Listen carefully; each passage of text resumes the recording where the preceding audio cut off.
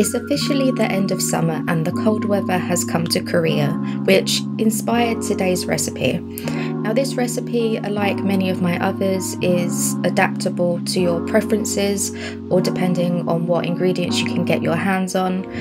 But it does really resemble Kimchi Jjigae, which is one of the most popular stews from South Korea. So we are going to incorporate many of those ingredients in this recipe today, but we're going to use up some other ingredients as well. So here I started off by frying half an onion, a white onion, with 2 minced cloves of garlic before adding some water. This is going to create a kind of stock base almost. Now I'm using some leftover radish. Because this takes the longest time to cook, I'm going to leave it to simmer for a while with the lid on to soften the radish. Now one of the most important ingredients here is the kimchi, of course. This is going to give most of the flavour to the stock. I'm adding just a little bit of salt and 2 tablespoons of soy sauce. You don't want to add too much soy sauce because kimchi itself is already quite salty.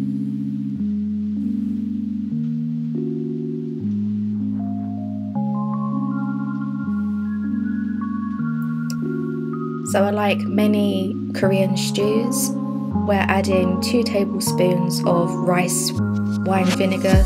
This helps to neutralise any scents, but also adds to the flavour of the broth itself too.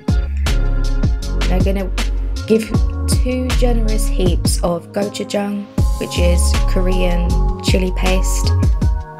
As I said before, you can find this quite easily in supermarkets across the UK and the US.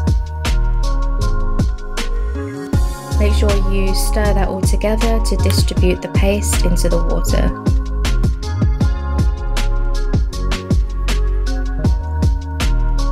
To really infuse that flavour and to soften the radish, you're going to want to simmer this stew for at least 15 minutes to 20 minutes in total time.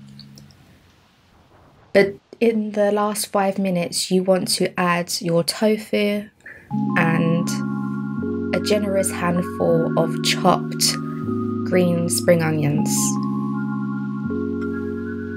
Try not to leave the tofu in the stew for too long because it's going to soften too much and break up, but just delicately dunk the tofu chunks into the stew so that they really absorb the liquid.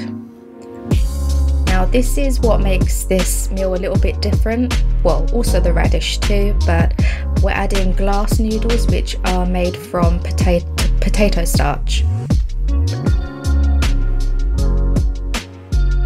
In a sense, this dish is a fusion of Kimchi Jjigae and a very other popular dish, Malatang, which is a Chinese dish.